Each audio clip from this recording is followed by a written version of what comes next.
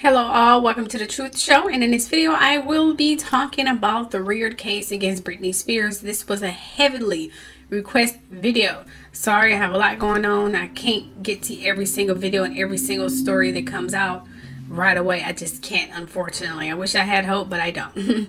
But anyways, I'm sure a lot of you are wondering what the heck is going on. Oh, and why a lot of people are talking about it. Let's talk.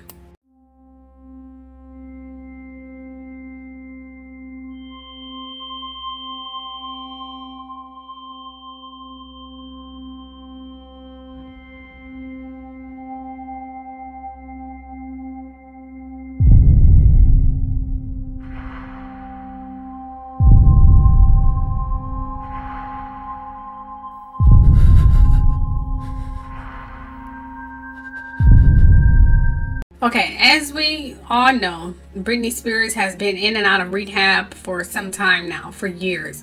We also know her father has been her sole conservator for some time now. If you don't know what a conservatorship is someone that holds guardianship over someone. But since her father has been hospitalized because a near fatal colon rupture, and her co-conservator, that is, Andrew Wallet, resigned and said this: substantial detriment, irreparable harm, and immediate danger will result to the conservatee and her estate if the relief requested herein is not granted on an ex parte basis. Meaning, if he's not granted resignation, he will sue and a whole lot more. And that's basically what that was saying in a very unnecessary worded way. But I guess lawyers have to appear smart all the time. Meanwhile, Britney has entered a psychiatric facility to focus on self-care and to deal with the stress from her father's sudden illness. At least that's what her PR says, but I'll get into this a lot later. Things are not what they seem, people. But it's also been leaked that she's been held against her will in this facility since January of 2019. They claimed the hospitalization and the Las Vegas show domination cancellation were ordered by Spears' father after she decided to not take her medication and violate the rules in her conservatorship, specifically driving Britney Spears, Graham, and several news outlets to question the length of this conservatorship, as it was supposed to end, pay attention, after the circus tour in 2009. It's supposed to end then, but it never did. People are now accusing Britney's father of alleged abuse of power and violation of human rights, considering Spears has endured under a conservatorship by her father and the mismanagement of Lou Taylor, who was responsible for initiating the conservatorship in the first place. Oh, it gets deeper. It seems, and this is according to TMZ, that Spears had not been formally diagnosed with bipolar disorder, even though she's receiving medication for it. Oh yes. Then in April 2019, Spears' fan held a protest outside the West Hollywood City Hall, drawing attention towards the prolonged conservatorship, suggesting she was being detained against her will. But later, and I'm sure it was forced by her lawyers and her father and her PR, accusing her ex-manager Sam Lutfi of leaking the emails about Lou Taylor. Although she didn't deny the allegations. Anyway, then later on it was announced the Spears will have new conservatorship, and the hearing was set for May 10th of this year. And Spears did attend it. She attended it with her mother. But following the hearing, an investigation was ordered into Spears' conservatorship because, according to alleged reports by TMZ, she stated in court that she was forcibly put into that mental health facility like many other singers before her. Some are rebelled against it, like Chris Brown, he rebelled against it.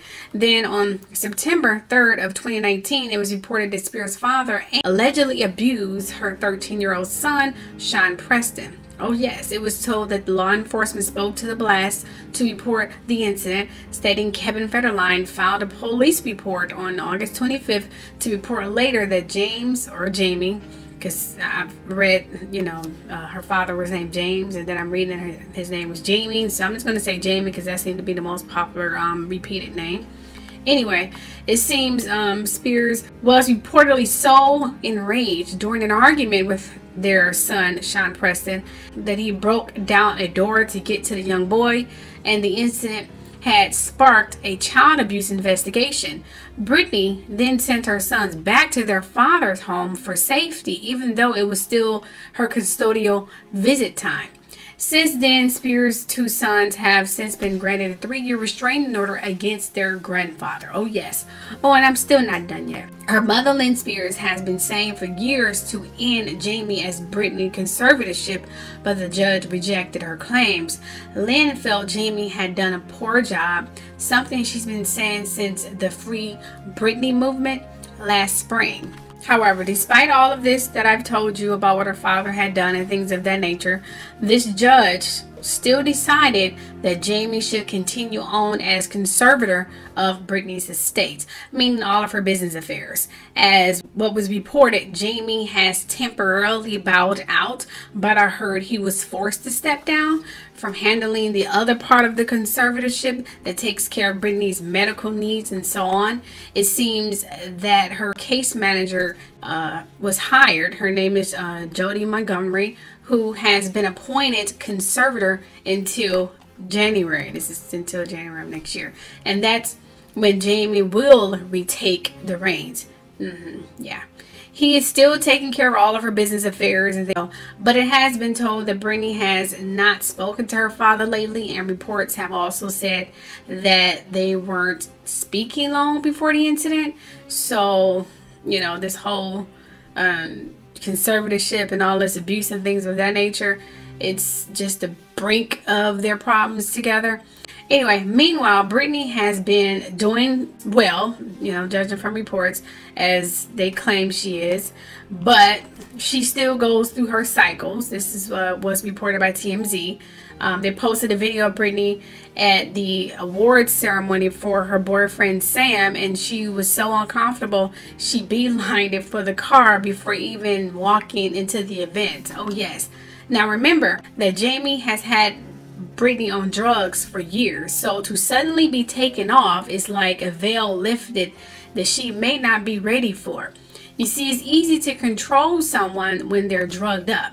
Oh, I'm still not done yet. Now that TMZ has outed the false diagnosis that her father may have paid the doctor to keep under wraps and is also responsible for Britney's medical treatment, he died suddenly, just weeks before the judge. Yeah. In terms of her conservatorship case, were supposed to have been received and reported focusing on whether she was receiving appropriate treatment. So that doctor, listen to what I'm saying. You see, this doctor, Timothy Benson, died in Santa Monica, California on August 24th. Cause of death has not been diagnosed, but sources tell us that this psychiatrist, who's about 48 years old, died from an aneurysm. And you know that can also be done from a blow to the head. Okay, that can be done from a blow to the head. Wow, this is getting freakier by the minute. I will keep you posted. However, good luck, Britney. This is so sad. And if her father is responsible for drugging Britney all of these years, among other things to keep her alive,